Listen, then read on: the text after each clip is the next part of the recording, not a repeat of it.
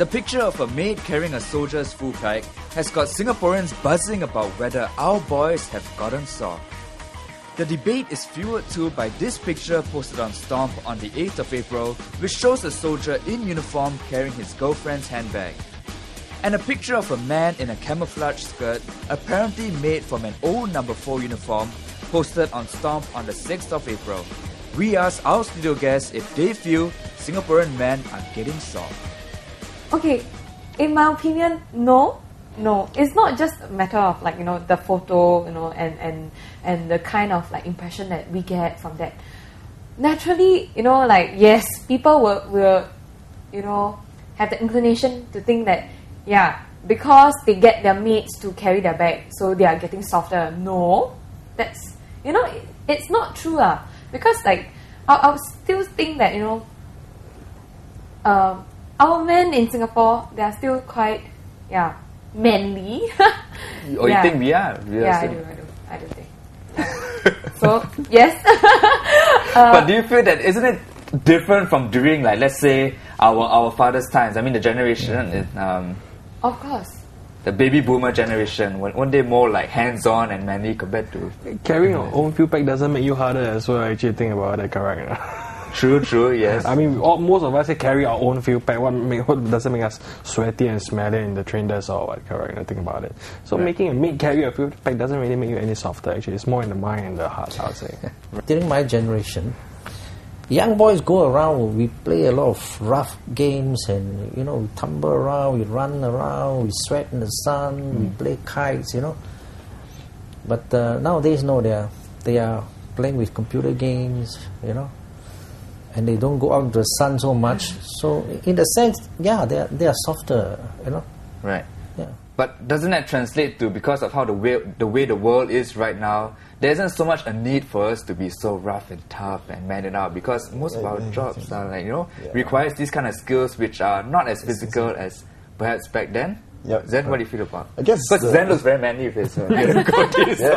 I don't have money to shave, but anyway. But it's more I guess the standard of living of Singapore has rise up to a level that's actually very much compared to the older times. I guess in the 1970s and all this, there's more blue collar workers as compared to right now. There's actually a lot of white collar workers rather than blue collar workers. Most of our blue collar workers are foreign imports, but it's more we don't have the experience. We don't have a need.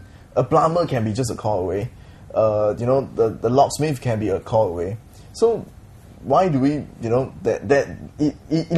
basically because of our rise in our standard of living, it eliminates the chances of us trying to fix it on our own. But fortunately for Singapore, for the guys, all of them have to do national service. Then, whatever they have not, the parents have not done, when they go to the army will do it. And that's good for them. The army will toughen them up for the parents. Right. So in that sense, the army has made us less soft, because when we learn to, we have to wash toilets, have to wash our uniform and stuff. You have to toughen yourself. Your physical fitness has to improve. You have to look tougher.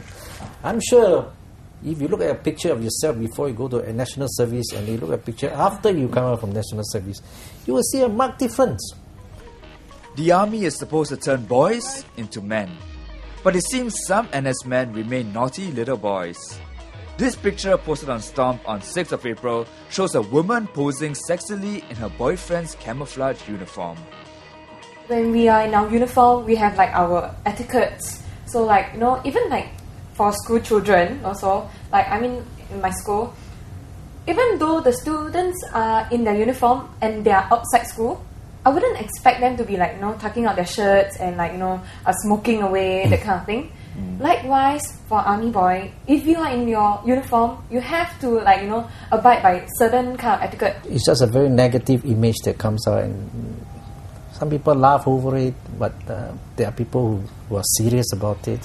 While it is the duty of soldiers to respect their uniform and not use it in such a frivolous manner, there are limitations to enforcing such a regulation, as the party can always argue that the uniform was purchased separately outside by the girl herself. In the next clip, find out if our studio guests feel our NS training should be tougher. Happy birthday.